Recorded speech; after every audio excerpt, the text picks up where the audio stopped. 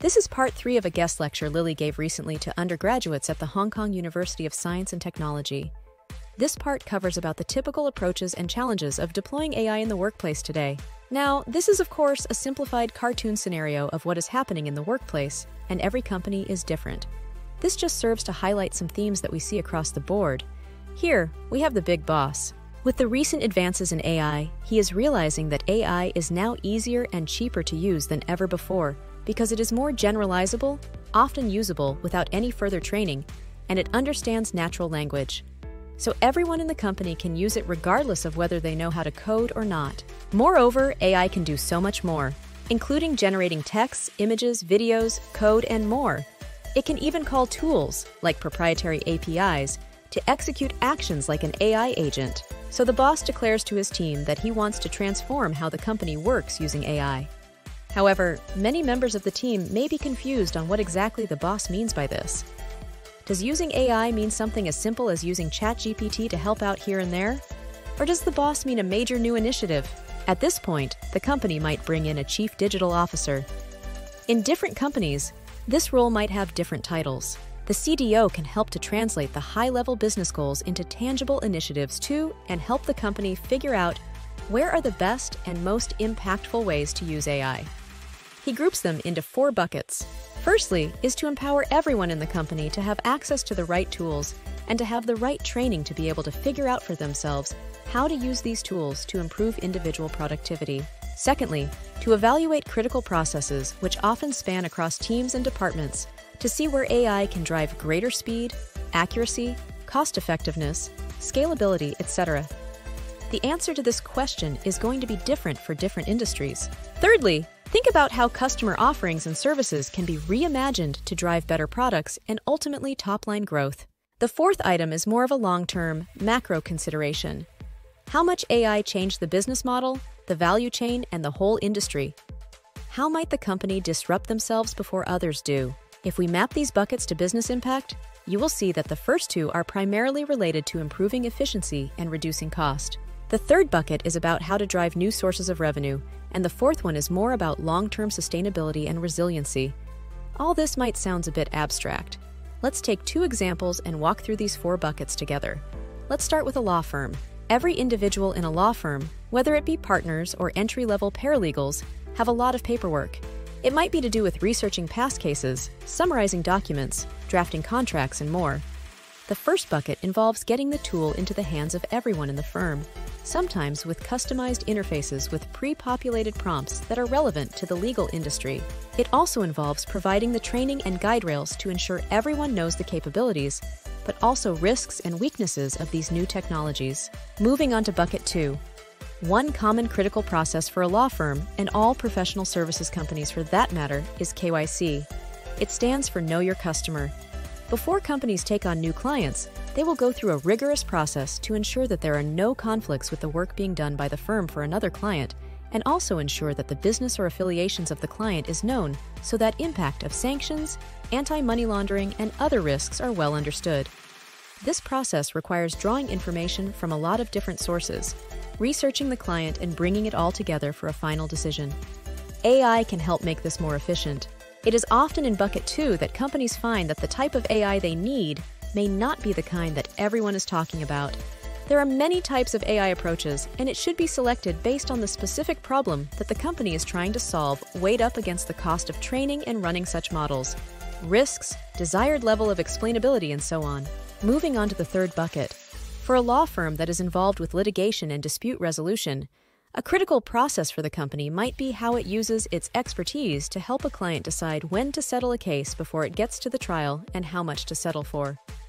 In order to know this, the firm would need to know based all the information it has about the case and precedents. What is the probability of winning, and how much can be expected if the case went all the way through to the trial? This is an area where law firms might employ AI to make such predictions. Sorry, the guy in this video looks kind of sketchy, but coming on to the 4th bucket where we contemplate macro risks to the business model. Traditionally, lawyers charge by the hour, so where is the incentive to be more efficient? If you work less hours, do you end up charging the client less and end up making less revenue? This is an example of a disruptive impact that could lead to changes in pricing models. It is difficult because there is often a trade-off between short-term needs and long-term considerations. Let's take another example, a hotel booking e-commerce website like Expedia, Hotels.com, or Booking.com. Let's skip on to bucket 2.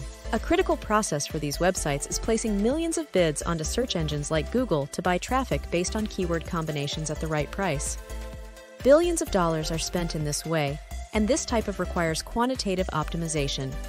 You would typically be willing to bid a higher amount per click for someone searching for New York hotels 4-star than you might pay for someone just searching for New York hotels, as more precise searches is correlated with higher purchase intent and ultimately higher conversion.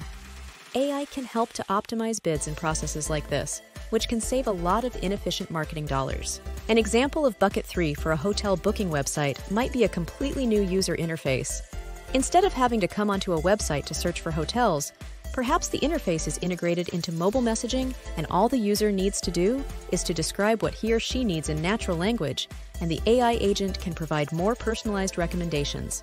This could drive a new revenue stream for these companies. On to bucket 4. If more and more users shifted to using their mobile and asking chatbots to do their travel planning, then could business models that were built off of getting traffic from search engines through paid search marketing or SEO be challenged? Having talked through those two examples, I hope it is clear how this simple framework can help think through the ways AI can help or disrupt companies. The role of a CDO is not straightforward. Not only does he or she need to identify the areas of greatest potential for the company, they are also trying to navigate a minefield of risks at the same time, and the landscape is changing rapidly. Here are some examples. From a product perspective, companies need to think about questions like buy versus build, whether the offerings can support the range of languages that the company operates in at a commensurate level of quality, and also how to manage the issues that probabilistic AI models can present, such as hallucinations. Moreover, there are legal risks to consider, and new laws are emerging month by month. For example, how to maintain data security and privacy, and whether using some of the large foundation models trained on non-transparent corpuses can expose one to liability in copyright infringement. There are financial considerations such as the capital expenditure and the operating costs of these models, how the company might define as being success metrics for AI use, how to calculate the return on investment, and so on. Even more challenging than technical issues are human factors, which are often underestimated by companies. Do employees even want to help the company to become more efficient? Who gets the benefit of those efficiencies? Is it only shareholders? Then that is the benefit to the employees? Could employees perceive AI as a threat to their jobs? Are they operating under any kind of cognitive bias that leads them to prematurely conclude that their jobs are too complex to use AI? The term shadow AI use has been used to describe employees who secretly use AI but does not share that explicitly for some of the reasons provided above. We will now choose a few to discuss in more detail, but I hope that this gives you a feel for the complex landscape that companies today are facing as they embark on this AI journey. The first one we will deep dive into is the problem of embedded bias. In 2023, Bloomberg ran a study using an image generation tool called Stable Diffusion. In this study, they defined 14 types of jobs, 7 high-paying and 7 low-paying. Examples of high-paying jobs include lawyers, CEOs, engineers, and architects. Examples of low-paying jobs include housekeeper, janitor, and fast food worker. For each job, they asked Stable Diffusion to create 300 images of faces. They then categorized each face according to skin color and plotted this chart here. The top row are the high-paying jobs and bottom row are low-paying jobs. What can you see? The high-paying jobs are represented by faces with predominantly light-colored skin tone, and conversely, the low-paying jobs have largely dark-color skin tone. Skin tones is not the only problem. What do you see here? The top row are all males, and the bottom row are predominantly females. Statistically, this might be a reflection of the biases in our society today. However, is this how we want our AI models to behave? Well, Google believed no. That is not how we want the models to behave, and hence has invested a lot of resources into teams focused on responsible AI practices. In February 2024, Google's Gemini model, which was capable of generating images, had the opposite problem. In an attempt to ensure that images generated represented a quote-unquote fair distribution of skin color and gender, the model ended up refusing to create historically accurate images of white males. You see generated images of the Pope here on the left, and images of medieval knights represented as Asian females on the right. senior executives at Google had to issue a public apology. Let's look into another challenge. It is coined the Jagged Frontier by Professor Ethan Mollick. In a study conducted at the Harvard Business School together with the management consulting firm BCG, they split 760 consultants into two groups, each tasked with a typical consulting task. One task involves creative product innovation, and the second one related to business problem solving. Both are representative of work that consultants do day to day. Within each group, some consultants had access to GPT-4, some didn't. Just to give you a sense of what those tasks are, here are the details. Can you guess whether GPT-4 would be helpful to these tasks? Well, surprisingly, the consultants who had access to GPT-4 saw a 40% improvement in performing Task A, but saw a decline in Task B. GPT-4 actually impeded the performance of the consultants when they tried to do Task B. The concept of the jagged frontier is that there are tasks that are inside the frontier, such as Task A, but there are also tasks which appear to be of a similar level of complexity, but is just outside the frontier. If companies try to employ AI to the wrong type of tasks, they can be eroding value. What makes this more complicated is that the frontier is moving quickly day by day, so companies need to keep testing and make the right decisions on where and when to use AI. Let's talk about environmental considerations. Did you know that these large language models today, like GPT-4, takes US $100 million to train? Much of this is due to the tremendous power consumption needed for these computations. Training GPT-4 is said to use the equivalent of 5 years of energy use by 1,000 average US households. Not only is the training part energy intensive, the inference part also uses a lot of energy. Every time someone chats to ChatGPT, energy is consumed. 2 months after launch, inference use on ChatGPT in June 2023 used as much electricity per month as did 26,000 US households. Researchers believe that human brains are 1 million times more energy efficient than these state-of-the-art neural networks, and hence much research is going into how to improve the energy efficiency of these digital brains. Finally, the threat to jobs. People often say that the performance of these LLMs are equivalent to employees 2-3 years out of college. So as undergraduate students, what does this mean for you?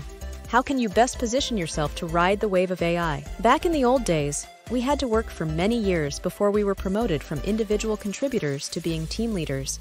The good news for you is that straight out of the gate, you will be a team leader. You will be the team leader of some very nascent but capable AIs. How can you best recruit and lead your team to do what fresh grads coming into the workplace has never been able to do before? This is the opportunity for you. If you like this lecture, feel free to follow Lily Cheng on her LinkedIn page.